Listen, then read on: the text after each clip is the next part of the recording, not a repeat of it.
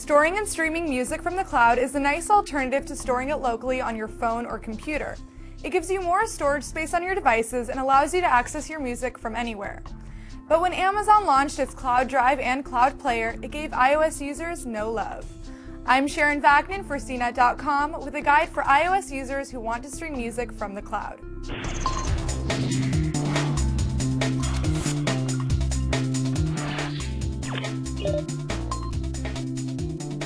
When Amazon's Cloud Drive and Player were first announced, we quickly figured out that even though there isn't a dedicated app for iOS, you can still stream music to your iPhone, iPod, or iPad. It's sort of clumsy, but here's how it works. Head to amazon.com/cloudplayer. You'll be warned that your browser is not supported, but you already knew that. Hit continue and you'll see the Cloud Player dashboard. To play a song, tap it and hit the blue arrow on the right. You'll see a drop-down menu. Select download and Safari will open the song with QuickTime. The first time you do this, Amazon will ask you to get the MP3 downloader. Your song will start playing and will play in the background if you exit Safari, which is fine, but as you can see, you can't skip songs, save them, or do any of the cool things that the Amazon MP3 app for Android can. Personally, I would skip this option. It's too sloppy and I can't find any practical use for this method. Instead, I use Sugarsync, a similar service which is actually iOS compatible.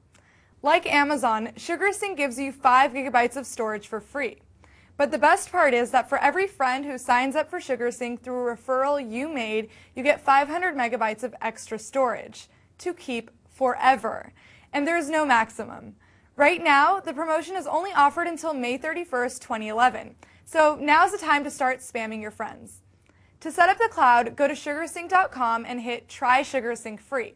You'll see several pricing options. For now, let's get the 5 free gigabytes of storage by scrolling down and hitting Sign Up next to the fine print.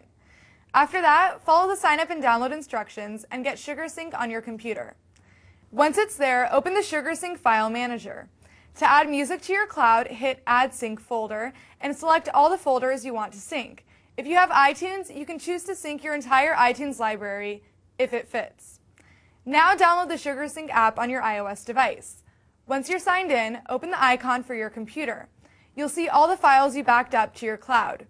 To stream your music, just open a folder and tap a song. If you're on a slow connection, it'll take some time to buffer.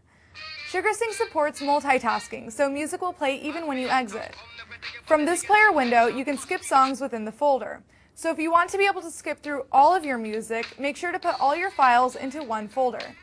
Unlike the Amazon MP3 app, there's no support for playlist creation or shuffling, but according to Sugarsync, these features should be coming soon. Remember, you need to be connected to the internet to stream music from your cloud, but if you know you'll be offline, cache songs by tapping the arrow next to a file and selecting Sync to iPhone. Sugarsync is my chosen alternative to Amazon Cloud Player, but Dropbox can offer you a similar deal. The difference is that you only get 2 gigabytes free, and the app won't let you skip songs. In other words, it's pointless for media streaming. But if you're stuck on Dropbox, you can download a $2 app called BoxyTunes.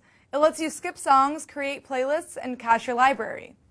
At this point, Sugarsync and Dropbox are probably your best bet for streaming music from the cloud. But since the Amazon MP3 app would directly compete with iTunes, and the fact that Apple is rumored to be developing its own cloud service, it might be a while before we see an Amazon Cloud Player show up in the App Store.